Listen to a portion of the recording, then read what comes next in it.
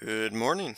In today's lesson, we are going to talk about adding a control module to the microprocessor that we have already worked with. To jog your memory, maybe it was this week, maybe it was way back in week 1, you should have worked with a microprocessor that looked something like this. And if you want the full details, go back to that microprocessor demo. I'm just going to give a quick summary right here. So the key idea is that this is a microprocessor without control. By that I mean, I, as the human, have to manually flip these switches at the appropriate times in the proper sequence in order to process my input data to convert it into output data. And I'm not actually passing in data directly with the control. Instead, I'm accessing data from memory. So let's say, for example, I want to add two numbers together. Well, I'm going to set my A value here, my B value there.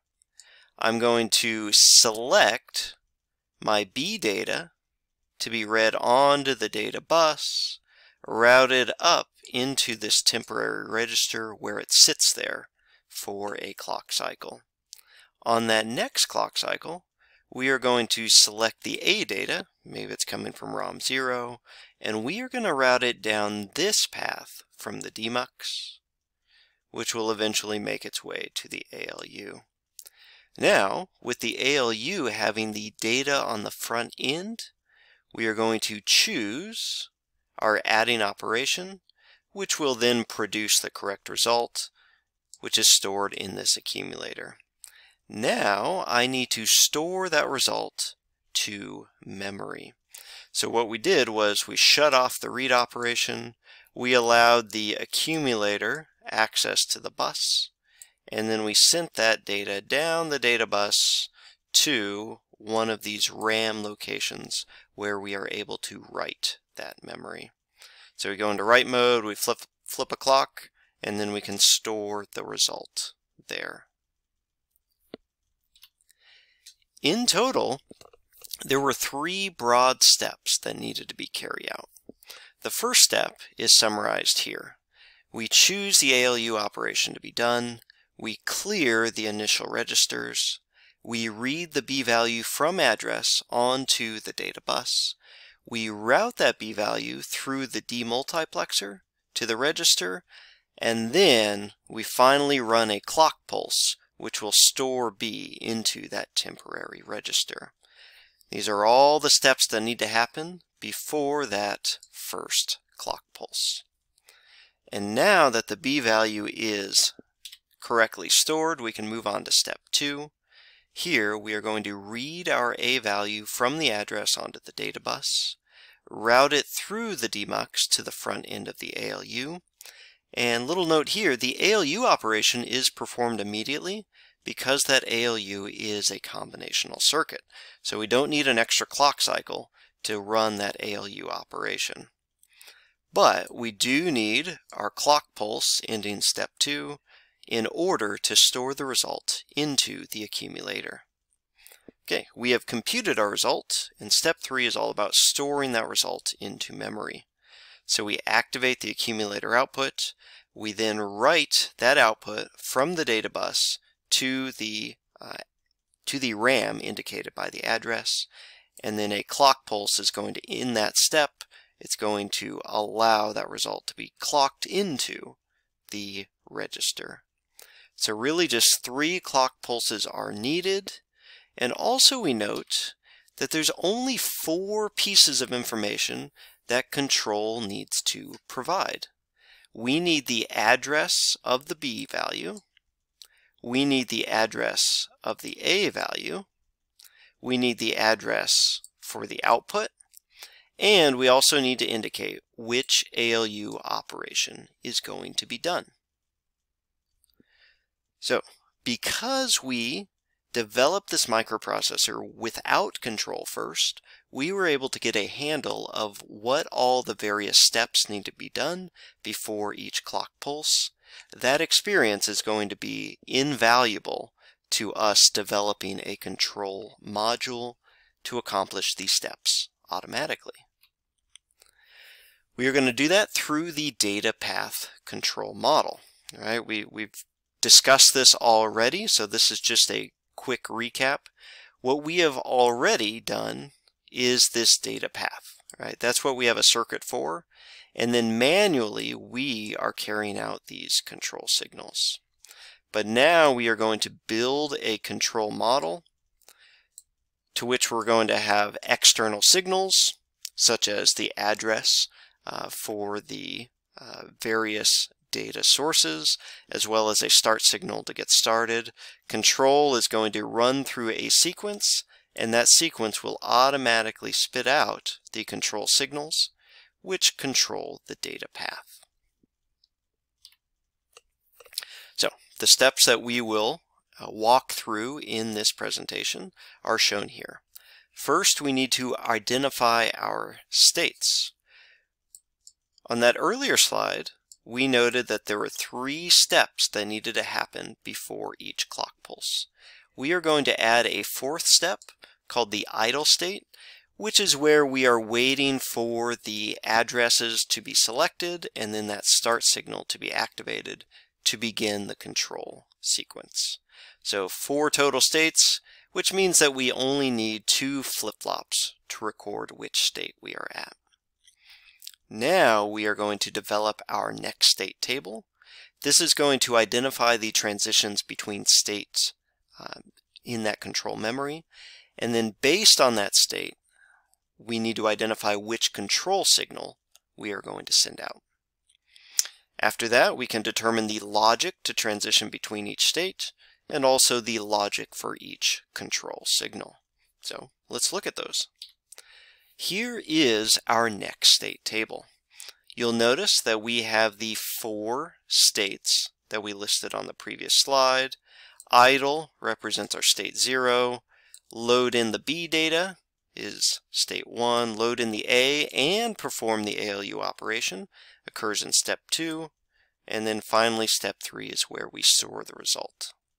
After storing the result, where do we go? Oh, well, you can see here our next state is going to be in the idle mode. Another thing to notice is that when we are in the idle state and I don't flip the start signal, we are going to remain in that idle state. But if we are in the idle state and we do activate the start signal, then we move on to the next state, which is load B. At load B, it really doesn't matter whether that start signal is activated or not. We are guaranteed to move on to the load A state. Similarly, if I'm loading A, I carry out that step, and then we're guaranteed to move on to the right state. And then similarly, after the store, we move back to our initial state. At each of these states, there are various outputs, or in this case, control signals, that we need to send out to tell my ALU, my demux, my registers what they need to be doing. For example, if we are in the idle state and we are going to load B on the next state, right? We activate the start signal. I don't care about most of these control signals, but we do want to clear the registers to make sure we are starting from scratch. Whereas, if we are currently in the load B state and then moving on to the load A state next, I want to be reading data from address 1, right? That's the location of the B data. We want to be in read mode so that we are drawing data from memory onto the data bus. If I'm in read mode, we're not in write mode. I want to route data down the B line of the demux, so this signal must be a 0. I do not want to be clearing the registers because otherwise we won't have any data to process. And I need to be sure that the accumulator output is 0. Why? Well, only one data source should be sending data to the bus. That's coming from this read operation, not from the accumulator output. And then you just continue on down the table and you'll notice, all of those steps that we listed out before with these various steps are summarized more succinctly in this table. This is going to be very useful as we develop our logic next. So first, next state logic. How do we control the state memory to cycle through these indicated states? Well, first we need to choose a flip-flop type. I happen to choose D flip-flops arbitrarily. Of course, we could do this with JK or T flip-flops. Up next, we are going to complete our K-map for each of these instructions to control the next flip-flop states. So I show you the example for D1. The D1 instruction need to match the Q1 outputs. So this K-map here is made taking these as the input signals and this as the output signal. So 0, 1, X, 0, 1, and it doesn't matter what the start value is. That allows me to fill in those two ones there. And then the next one I see here comes from this row 1, 0, X, 1, 0, and it doesn't matter what the start signal is. Therefore, the equation for Q1 is most simply written as Q1 exclusive OR Q0. And then you can repeat this for D0. After that, we develop the control logic.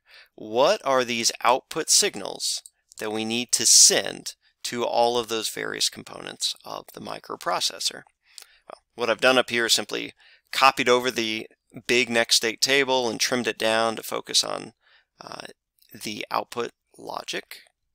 And then I just happen to pick two signals arbitrarily for which to develop the equations.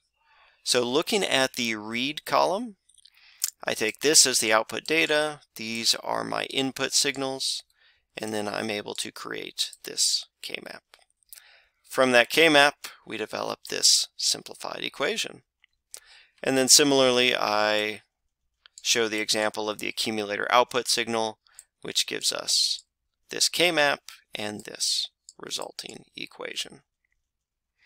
Okay, that's fine and good, but what does this actually accomplish for us?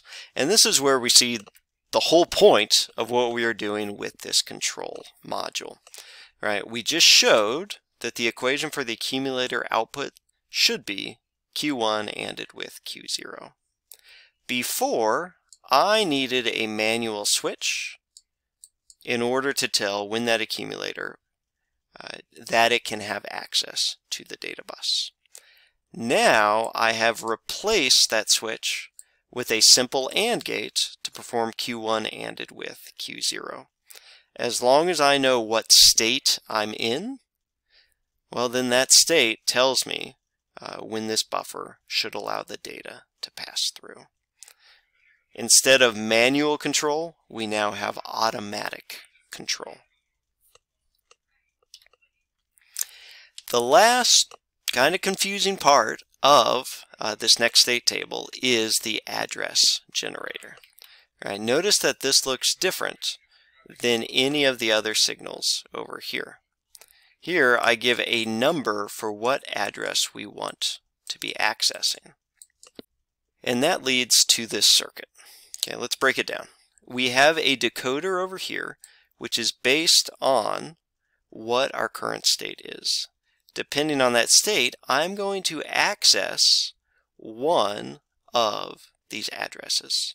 So for example, if my state reads 1, 1, well that means we are activating Q3, address 3, which is containing the address for the specific output.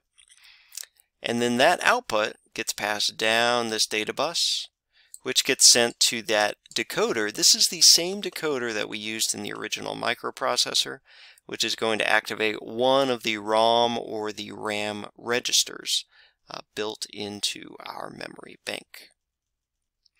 So let's watch this in action in LogicWorks. All right, here we have it. Here, I'm going to drop start signal low. And the first thing I want you to focus on is purely the top half of this circuit. Right? This contains the state memory within the flip-flops, as well as the next state logic, which tells us how we are jumping from one state to the next. While my start signal is low, we remain in that idle state 0, 0. But once we turn it on, we are going to notice the sequence cycle through. And I'll just leave start on so we continue watching the cycle. 0, 0, 0, 1, 1, 0, and 1, 1, and then back down to 0. And then what effect does this have on the address generator? Well, I put these binary probes here just so we can watch which of these decoder signals are being activated. 3, 1, 6. Then nothing. 3, 1, 6. Then nothing. Okay, where is that sequence coming from? Oh, look. Address 1 is a 3. Address 2 is a 1. Address 3 is a 6. 3, 1, 6 get activated in turn. And then what about the case where all of these are X's? Right? None of these address signals are being activated. Well, that's when we are in state 0, 0, right? Notice that this is connected to nothing. Therefore, when we are in state 0, 0, none of these three addresses work their way to the bus. There's simply no signal being passed in as the address. But we cycle through in sequence. Let's take in that B data. Let's take in the A data. Let's identify where the output register is. And then lastly, in that idle state, right, when start is low, in that idle state, we want to be accessing none of these registers. Therefore, none of these address signals are activated. Alrighty. So with those components, we can piece together the control module of our microprocessor. So everything down below is very similar to the microprocessor already demonstrated. Up here we have our control model, and this little black box is just my attempt to hide a tiny bit of the work, although you can still see some of the signals. You can kind of guess what this logic is doing. I hide that just so you have a little bit of work to do when you build this circuit yourself. But let's look at the control up top. We have the state memory, which indicates what state we are in. We have the clock connected both to the state memory as well as to all of the registers in the circuit. We have the next state logic, indicated by these two sets of gates here, that simply controls how the states update. This series of AND gates is just useful for us monitoring. We get to watch which state we are currently in. And then over here is the address generator that was just discussed. Notice that the address from that address generator gets passed down this bus to the device address decoder with the exact same setup in the microprocessor that we watched before. And then down here in the black box, this is the control signal logic, which is sending out the instructions of, hey, demux, you should route to A or you should route to B, right, depending on what state we are currently in.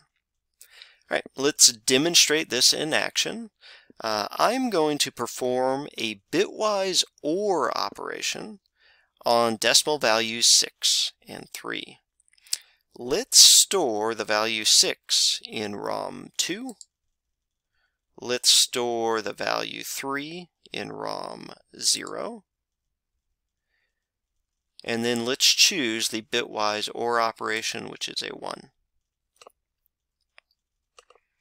Now we need to choose the addresses of where that data is located.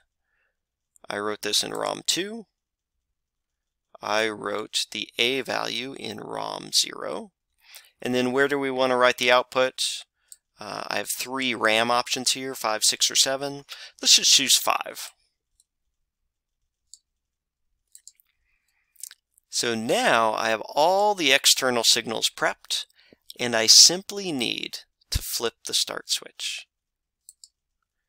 You'll notice that idle updates to load.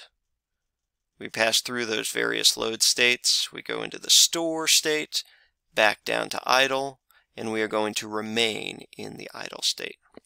Well, it doesn't look like much happened, but we look down in RAM 5 where we wrote our output, and sure enough, the expected result is stored there.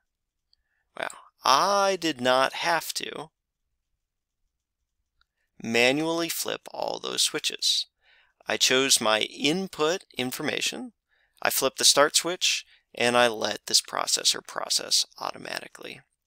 All right, let's hit that start switch again, and you will notice that as the states change, both the address hex display changes, as well as the value on the data bus changes.